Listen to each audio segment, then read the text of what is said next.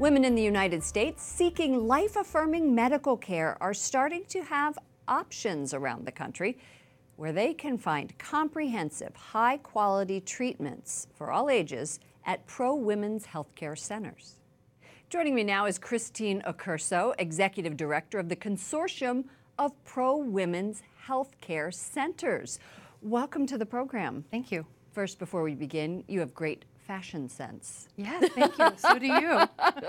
Wearing the same colors. For our viewers who may not be familiar with what you call PWHC, Pro Women's Healthcare Center, tell us about it. Well, it's a consortium of centers nationwide offering life-affirming women's health care. And these providers have been doing this for decades. What does that mean? Yes, that means that they're offering health care that's to restore the body. So every woman from 9 to 99 years old, everybody can come and get great health care. I want to put up a map of the United States just to show our viewers where exactly the PWHC centers are.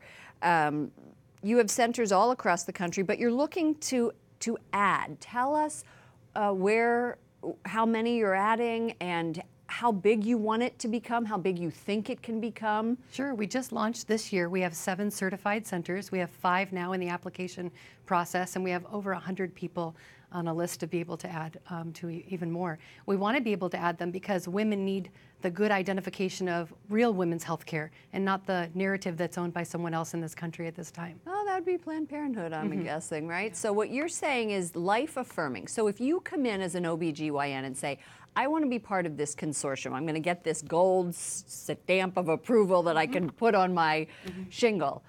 What do they have to do? So this is all based on standards of care for women. Okay. So the standards speak to the woman's body, mind, and soul, the whole woman. And so therefore, there's a list of standards that are very comprehensive. And if you comply with every single one of those standards, you'll get the gold seal of approval. You don't require centers to be faith-based, however, but much of the role is spiritual care, as you're talking about. How much does that play into this? Well, I don't think any healthcare provider would say that spiritual is not part of a human being's life. And so therefore, that's the reason why the spiritual aspect needs to be identified. And what that means at each center is a little bit different. Definitely, it's not faith-based. It's for everyone in the country who can comply with them. You're a practice administrator, so it means you administrate for an OB/GYN group, Morning Star in Gilbert, Arizona. What do women who come in and use those services tell you? Mostly, I mean, and everyone who comes in says they really love the approach to healthcare. It's very personal and compassionate.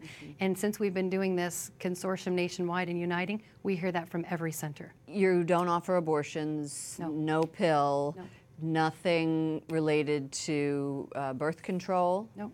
And this is a place where women can come and know that they are going to get the care that is life-affirming. Right, very comprehensive, holistic, natural women's health care. Thank you, Christine Accurso, Executive Director of Pro Women's Healthcare Centers Consortium. Thank you, Lauren.